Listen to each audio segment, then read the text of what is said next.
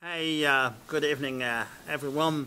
It's a wonderful day for the Snack Media today because we're receiving in our premises in Brussels a friend, who's Edward, who is Hi. a wine grower from a wonderful and famous region of Italy, from Monteforte d'Alba. Yes, from Monforte d'Alba, in particular in a località that is called Perno. Allora, thank you very much for to come to us and to explain your wine. So I'm going to ask you some little questions so you can explain first. Maybe you can speak about your region and then your wines. Yes, of course. I came from Barolo area, that it's inside the Langhe area in Piedmont, Italy, and it's a red region that it's famous for at first the red grape, in particular Nebbiolo grapes. That in Italian language means foggy wine, because when you made the harvest it's this period, so in Langa it's the foggy period. And from Nebbiolo we made two different kind of wine. The first it's Langhe Nebbiolo. See? It's produced. It's a bigger region. Yes, it's produced inside Barolo area, Yeah. outside Barolo area, Okay. in Langhe area, and Barolo that is made only from Barolo area. And So how many towns and cities and villages are there into? Is this a big area? No, it's not too much big. It's less than 10. In fact, the most important villages that we had are Barolo, of course, Sì. Monforte d'Alba, Alba. La Morra, Serra Lunga d'Alba, and Castiglione Falletto, where we had the vineyards. Okay. And what about the grape? How does it behave? The Nebbiolo. The Nebbiolo in Barolo area, there are three different kinds of Nebbiolo: Lampia, Rosé, and Miquette. These three varieties are very, very typical of there, and we made our Barolo from all these three kinds. Are different in the vineyards, and you also can see, because for example one it's bigger than the other, the Lampia, and the Rosé it's a little bit little grape, and also Yeah. You make rosé also. no, rosé is the name of the grape. Okay. But it's not rosé. Okay. It's always red. Yes, When you it's speak about Barolo, it's always red wine. Red wine The and DOCG dry wine. is for red wine. Yes, red wine, dry wine that at least have 24 months on oak aging, and it's start to sell after the 4th years. So, for example, 2011, it's start to sell in the January of 2015. We, for example, prefer to aging more Barolo. In fact, we made 2 years of a big oak, like in the traditional way, with Slavonian oak that came from Slovenia. And other, it's 1 year in a concrete. We find out that for us it's important this period in the concrete, because help the wine to aging and prepare to be barreling.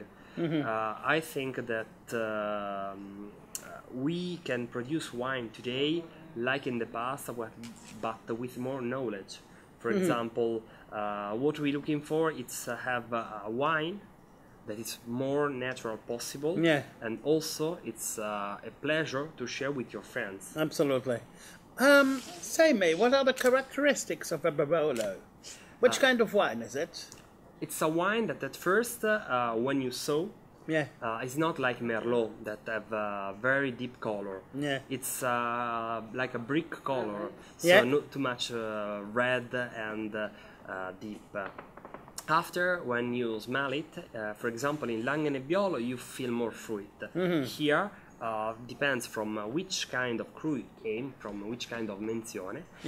You, for example, our that it's made from 3 different villages, from 3 different cru, have the characteristics, for example, of the menthol, of the balsamic, also some spicy, that arrive directly not from the oak but from the terroir. Because, and how do they evolve when they become a bit older, after 5 years, 10 years? I think that older for Barolo after 5 years it's not correct, because it's young. Barolo you can age there for 20, 30, 40 years old, and every time that you taste is something that it's amazing. It's give you something more. When Barolo it's aging, you can find a wine that become every time more sweeter with the tannin. It's not like when you have a young wine that it's the tannins go a bit away. yes, And you have a transformation in, let's say, secondary tastes like sottobosco, yes, that we say in Italian, or like mushrooms. yes, of course, and also cacao. Yeah.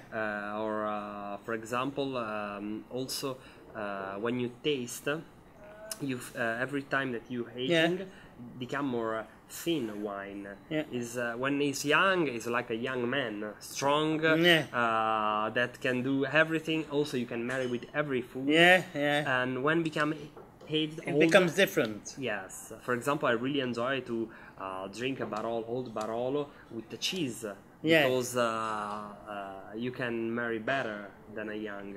With also older cheese, probably. Yes, yes, of course. Parmigiano, Yes, but also in Piedmont we have a lot of typical. Gran Padano, Yes, we prefer Toma. Toma. Yes, or like we call Tuma, or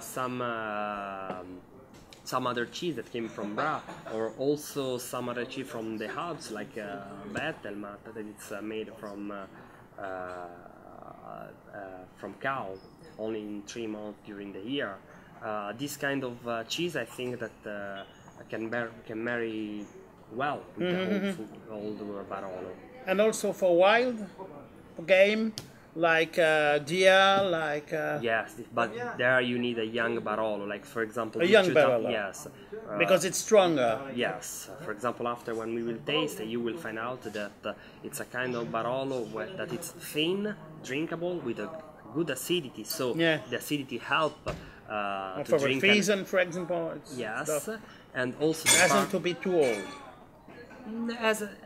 Depends what do you marry. Yeah. For example, with deer with wild meat, it's very young, I think. Yeah. Okay. It's very important to know. Well, thank you so much, Eduardo. Thank you to come to us. Thanks and to thank you for your wonderful explanation of your wines and the Barolo region. Thanks very much.